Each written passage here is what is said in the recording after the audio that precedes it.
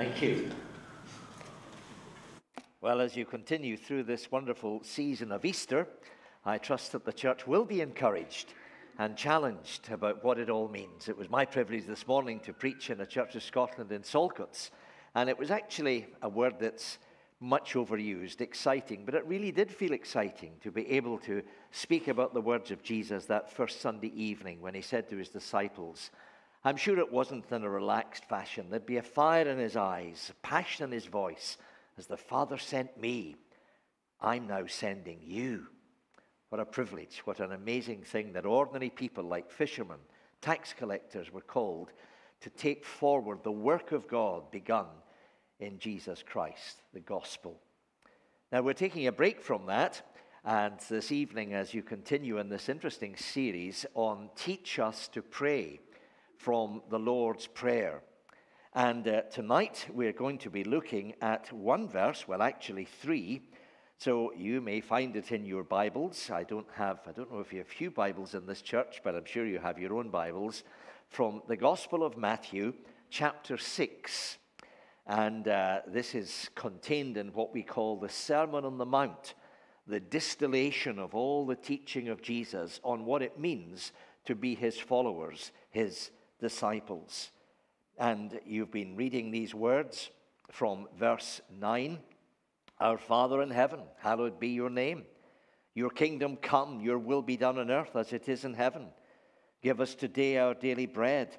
And now our verse for this evening. Forgive us our debts as we also have forgiven our debtors. And then next week, lead us not into temptation, but deliver us from the evil one. And then Jesus possibly paused and then added these words that are so important for us. For you see, if you forgive men when they sin against you, your heavenly Father will also forgive you. But if you do not forgive others their sins, your Father will not forgive your sins.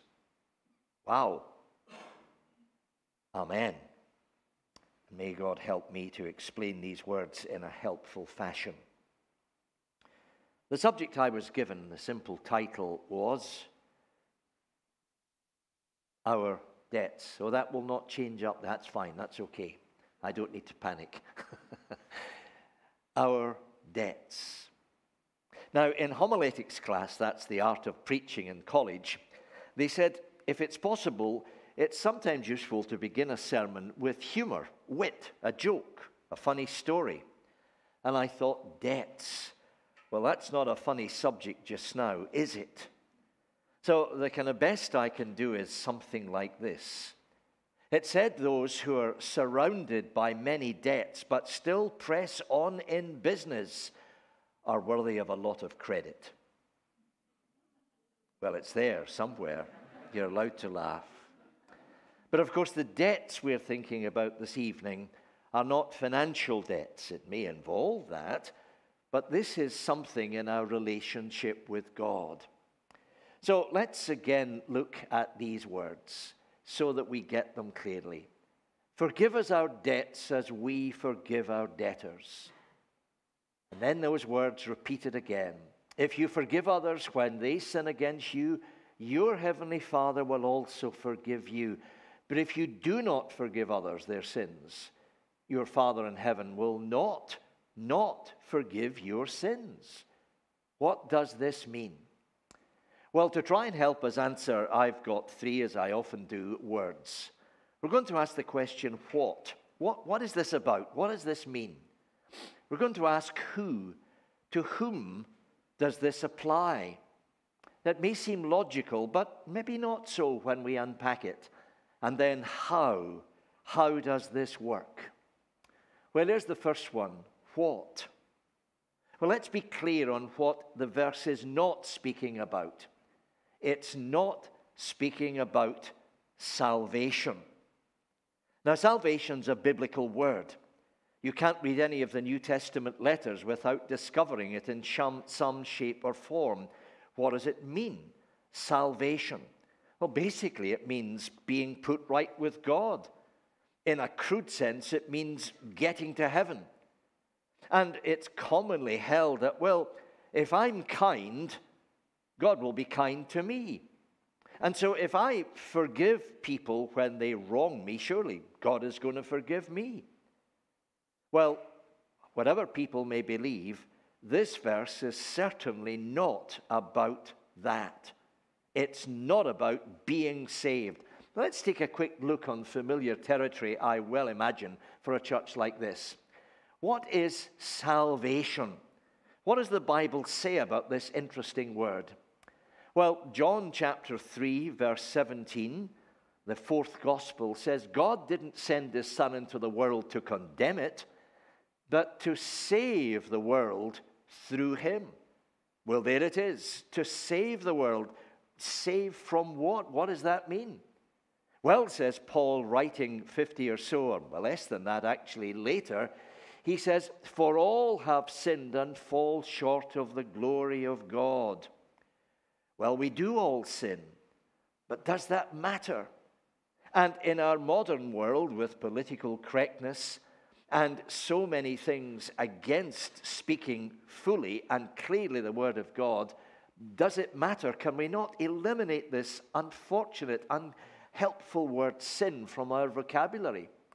Well, says Paul, the fact is that because of our sin, our disobedience, our breaking of God's law in our thoughts, in our words, in our actions, and we've all done it, the fact is, he's writing to a church in Ephesus now who have received this message of being saved.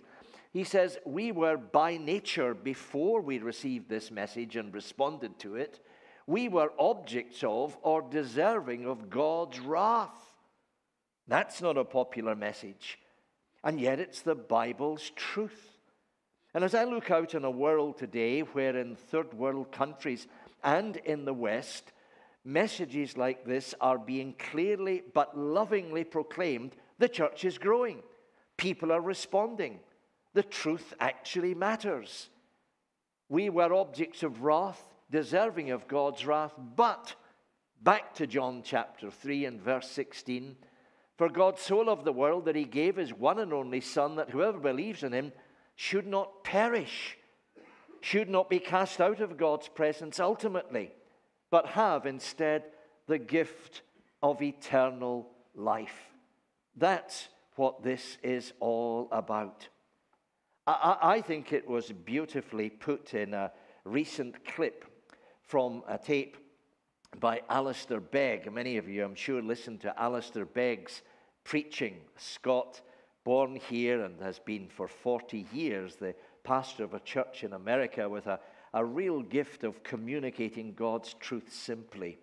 And someone sent me a lovely clip the other day, and it would be wrong for me to try to ape what Alistair said. You can find it if you Google these words, the man on the central cross said I could come. You'll find it, and it's worth looking at. Alistair describes how explaining the purpose of Jesus' death and the fact that there's nothing we could ever do to get to heaven, he thinks about the thief on the cross. You remember the story of the man who was cursing Jesus one minute, and then maybe it dawns on him who this man really is, or he has some awareness. And he turns to him and he says, Lord, remember me when you come in your kingdom.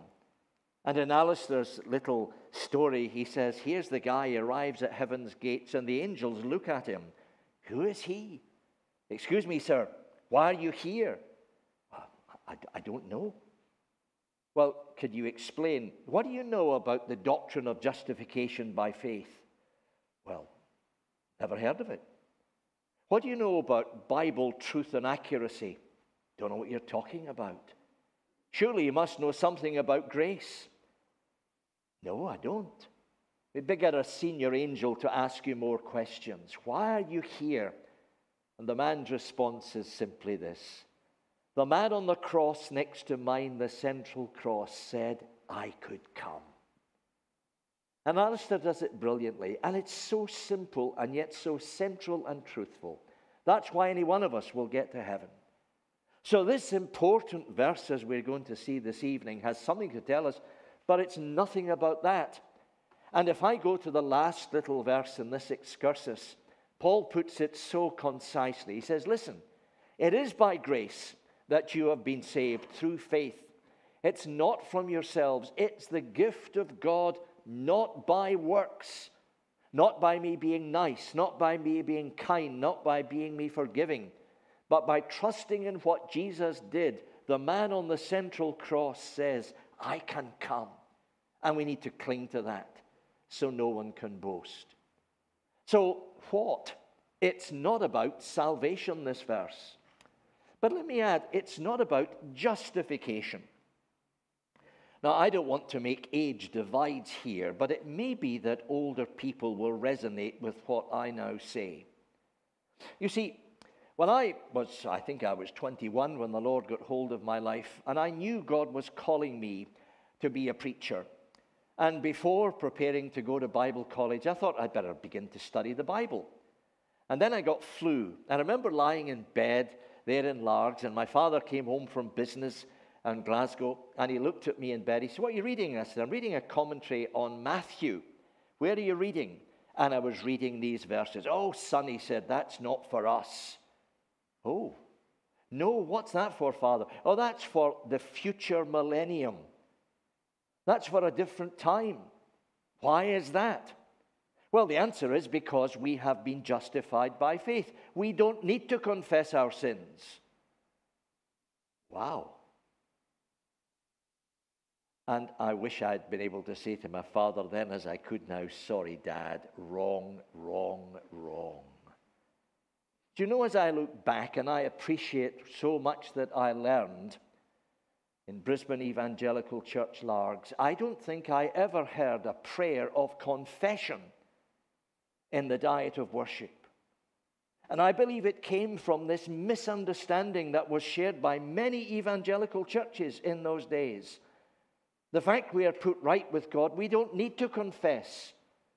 Well, we confessed when we came to faith, I'm a sinner. Lord Jesus, receive me. Remember me. Bring me into your kingdom. I want to be saved. I want to be part of God's family. But no confession of sin. Now, I'm not saying that the elders and the members of Brisbane Hall, as it then was, ever confessed sin. But I look back, and I think with disappointment and possibly even shame, I see it as a missing dimension.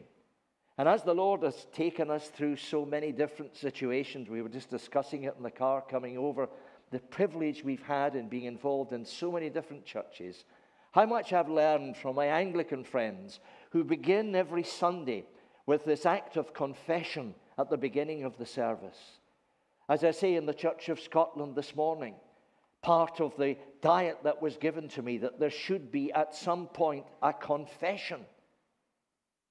Now, we could argue as to the merit of a general confession.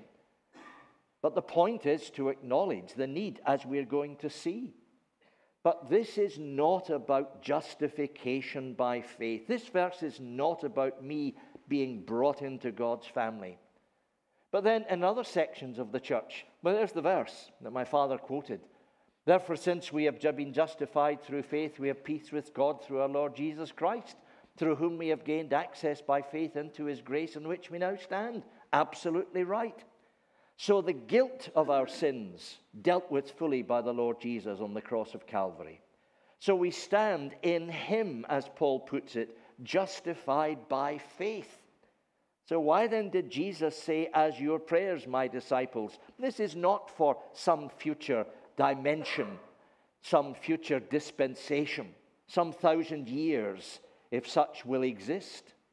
The Bible is true, but how we interpret what Revelation is saying and what Paul is saying in Romans is a question of great debate. All I know is that Jesus is coming back and he will reign and there will be peace and I will be with him.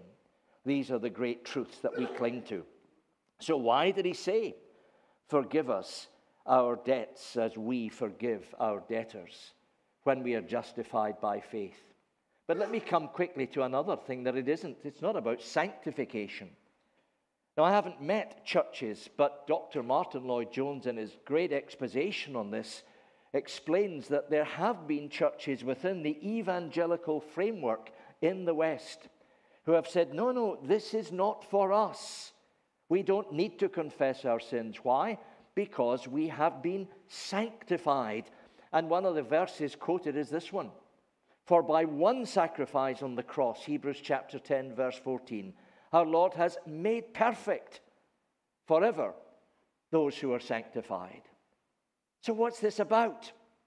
Well, let me come to it now. It's about a relationship. It's about relationship.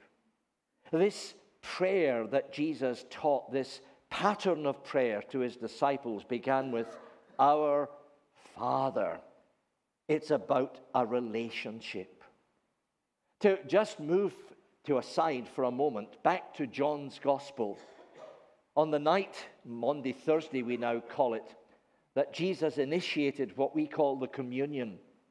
The night that he gathered his disciples around the table and explained to them what would happen, he took a towel and washed their feet. You remember the story.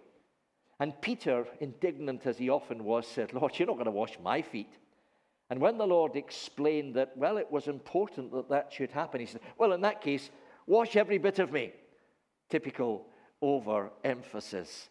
And Jesus said, no, Peter, you haven't got it. The fact is, when you've had a bath, all you need is your feet washed. And in that culture, it would be obvious. The penny would drop instantly. What he was saying in theological terms was, when we are washed clean in the blood of Christ, a phrase that seems offensive in today's world, but is quite biblical. When we have been justified by faith so that we stand righteous before God, when we have been given the status of sanctified, made perfect, incredible in Jesus, the fact is that's the bath. We've had it. We had it when we were converted, when we came to faith. It was confirmed in baptism. But the fact is that day by day our feet get dirty. Day by day, just like the disciples, dust gets within our toes. And that's what this verse is about. Now, forgive me if you say, well, you've taken 10 minutes to explain that, but I think it's important because these foundational things can so often get changed, and it was the lack of them in the 50s and in the 60s that actually did, and I hope, take me to task, some of you older folks, if you don't agree, affected many evangelical churches. And that's why I ask this question, how often in our worship do we confess? How often is that part of our diet of worship? And that leads to my second question, how often does that come in our private prayers? Well, that takes us to the second thing.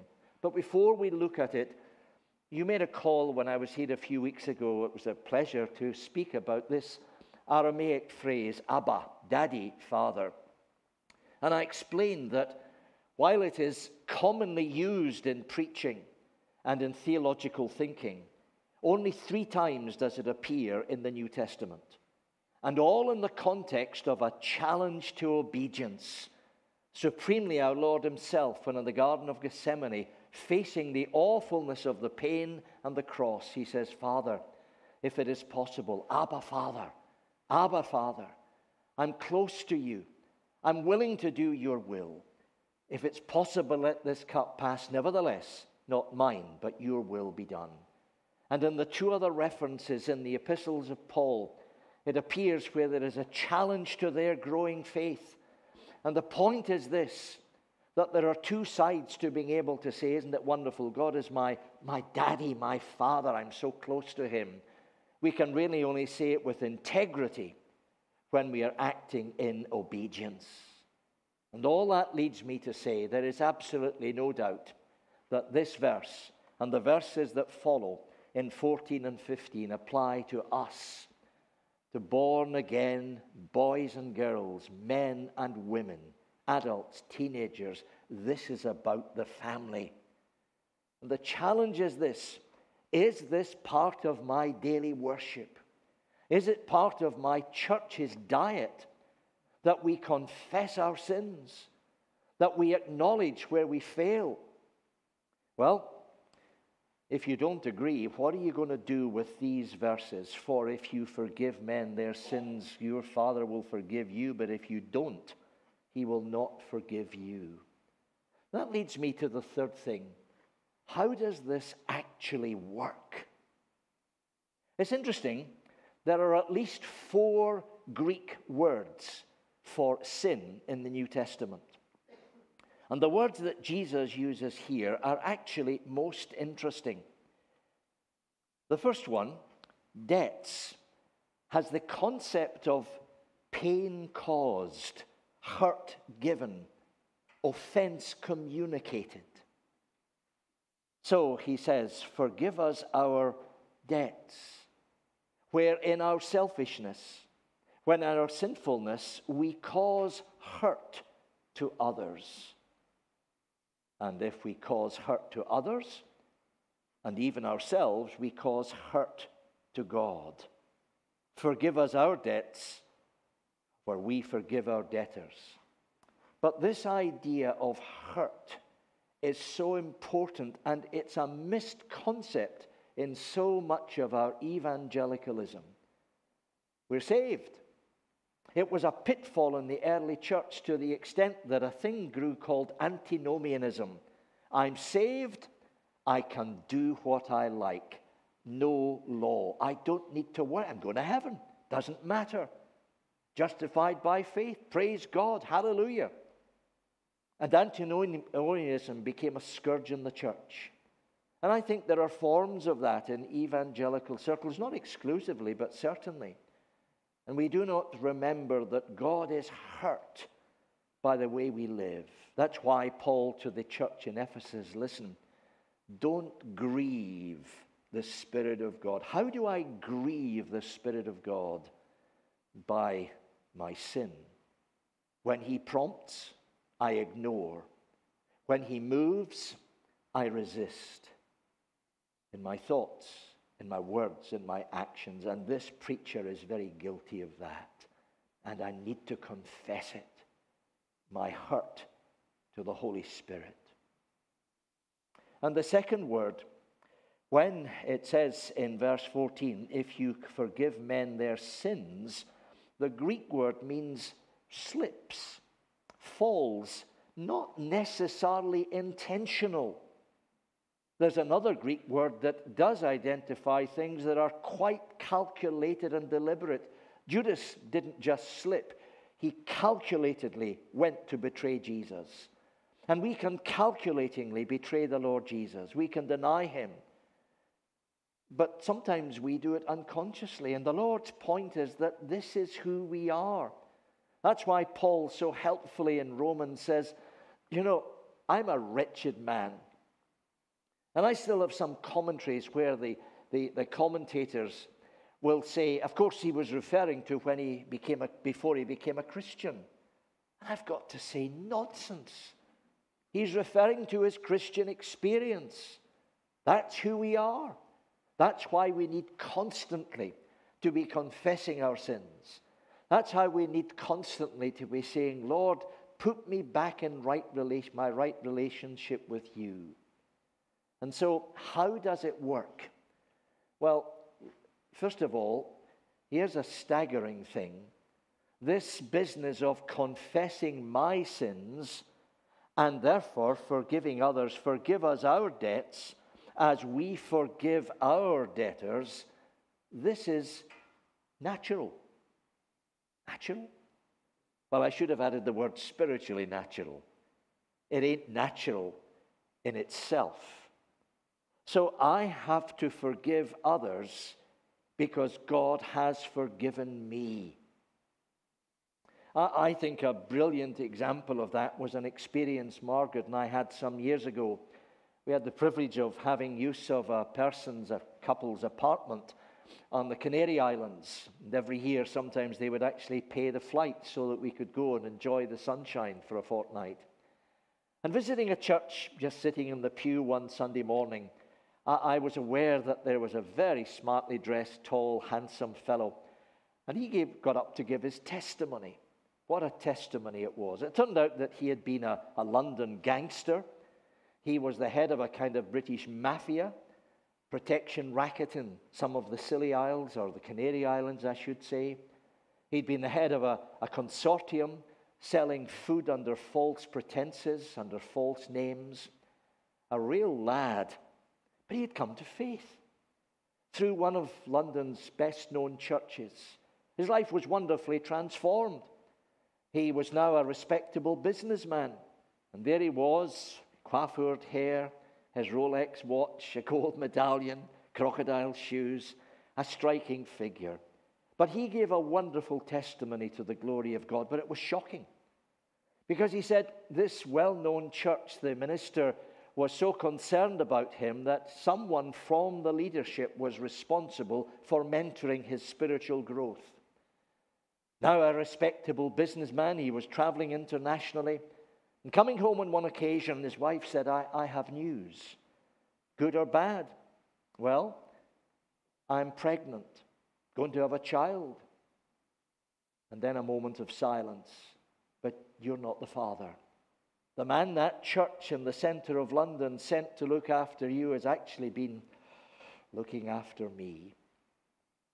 This man, in his testimony, and he was quite open about it, he said, I picked up my phone and I phoned the lead minister in the big church and I said, what am I going to do? And he said, what are you going to do? And I said, well, I want to raise some of my old friends, and he could be in concrete in the bottom of the Thames by sunrise tomorrow. No, said the minister, you're going to forgive him. And the man said, well, maybe in 1,000 years. No, he said, you're going to forgive him right now. The situation with your wife, the birth of a child, that will take time, that needs to be dealt with, but you will forgive him now. Why? How did God forgive you? And it dawned on him. He forgave me instantly. He forgave me on confession of my sins. Said the minister, that's what you need to do. And that's why courageously he stood, and as we all sat there open-mouthed and listened to the testimony, he told us. At the end of the service, coffee was distributed, and he was a striking figure, and I don't know if people avoided him, but he seemed to be on his own, and as you know, my wife is shy, retiring, and so she went up to him and said, is anyone asking you back for a cup of coffee or lunch? No. Well, she said, we're in a little flat across, it's not ours. Do you want to come and have lunch? He said, I'd love to. And that afternoon he shared with us the details of the story of a life that had been wonderfully transformed and suddenly shattered by this situation. I won't go into details, it was private, but sufficient to say that he really did forgive that man, a Christian brother who abused the privilege of being part of his family. That's why in this word, it's very simple in the Greek language. Forgive our debts as we also have forgiven, and forgive our neighbors, our debtors. The Lord is saying, this is going to be the way it is. That's why Paul writes again to the Ephesian church and says, come on, you're God's children. Be like his children. Forgive one another as God has forgiven you. How has he forgiven me? Completely, unconditionally. But that takes me to the second word. Conditional, that I forgive others or don't. Verse 14. For if you forgive men their sin against you, your heavenly Father will forgive you. This is this relationship thing. Not about salvation, not about justification, not about sanctification. These are great truths, but that's not what these verses are about. It's about our fellowship with God. But if you don't forgive men their sins, your Father will not forgive you. Does that mean you're not going to heaven? No, of course not. But what it does mean is the clouds come in. I often jokingly, as I begin, I'm preaching in different churches, I say, I'm John Carrick from Largs, where the sun always shines. And of course, people smile because it's not a nice place when it doesn't. But it does. It's just that clouds come. It's just that rain lashes the shore, but the sun's still shining. But I'm not getting the benefit of it. Nor are you if you come on a bad day and all you can get is ice cream and nardinis. And you see, the Christian life can be like that. Isaiah said to the people of his day, you know what's happened? Your sins have come between you and your God. He is not answering. Friends, I want to finish tonight on a challenging note. And I say it, I hope, with appropriate humility, because I am a great sinner in this area. Is it possible that some of your prayers are not being answered because an unforgiving spirit is hindering that blessing coming? Is it possible that you read the Bible at times and it seems you're getting nothing from it, and you're surprised and disappointed when someone else says, in my daily readings the other morning, I was so blessed, and you think, why am I not? Is it possible that you're harboring a spirit of unforgiveness? You see, that will affect so much of your relationship with God. It's on hold. It's on hold. Does that ring a bell? I don't know. I'm sure there's unity in this church, and I genuinely pray, we pray for this church. We pray that your unity and the blessing that God has given you through the coming of Bert to join the leadership team here will continue, because Satan wants to divide you, tear you apart. Don't let it. But is there a spirit that could just break out? Don't like this, don't want that. And there's a lack of forgiveness. And then you wonder why maybe there is not the blessing that you did have. Oh, I've seen that in my own ministry in the South, where as the lead elder, if you like, the pastor, the minister, the main preacher, I know God was calling me to do something else, and I said, no, no, no. And while in our church in Ringwood, we were seeing literally month by month people coming to faith, it stopped. And my relationship there was with God. God was calling me, but I wouldn't accept it. I wasn't forgiving in that sense. And sometimes it can be among people, but sometimes it can be a vertical thing. Sometimes it can be a horizontal thing. Other debts that need to be cleared tonight. Other things that need to be said. A letter written, a phone call made, a prayer offered. Then grant, please God, that it will happen, so that the benefit of this tiny little verse, forgive us our sins as we forgive those who sin against us, will be real. John puts it so well. He says, listen, be clear on this. This answers all the questions. If we claim we are without sin, that's what my dear, dear father needed to see. We deceive ourselves, and the truth is not in us. Wow. But if we confess our sins, who's we? Us, Christians, brothers and sisters in Christ. He is faithful and just. He's absolutely fair and will forgive us our sins. And more than that, he'll purify us from all unrighteousness. And just to be clear, says John, if we claim we have not sinned, we make him out to be a liar. And the truth is not in us. I want the truth to be in me. And I want the truth to guide me and direct me. God, help me to do it by forgiving when I am wronged, by forgiving when people say things that maybe are wrong. And Jesus said it would happen. In fact, he said, they will say all kind of things falsely against you for my name's sake. What am I to do about those people out there who want to shut me up? I've concentrated mainly on the Christian family, on the Christian fellowship, but what about society? What are we to do about them? What did Jesus do as they drove nails into his hands? He says, Father, Father, forgive them. So these people then trying to influence Holyrood, trying to lobby Westminster, I've got to forgive them. I've got to pray for them. I want to discuss with them. I hope I'll do it with courtesy if the opportunity arises, but I've got to forgive them. They don't know what they do. They've been deceived by the enemy of our souls. And our failure to see that and to respond that is actually a real failure in terms of these verses. God, give us hearts that are open and loving and generous in our forgiveness. And keep us united and keep us moving forward with the message of the one who gave himself freely for us. Let's pray. Father, your word is powerful, and I do trust I've been able to strike helpful notes for your people here tonight. Send us away not discouraged, but encouraged. And give us integrity and honesty so that we can say, Lord, I failed here, I failed there, and I confess it. And grant that as a result, we'll see the sunshine again. Answers to our prayers. Your word riching our lives. Your Holy Spirit directing and guiding us and using us so that the gospel may advance in these needy days. We pray in Jesus' name. Amen.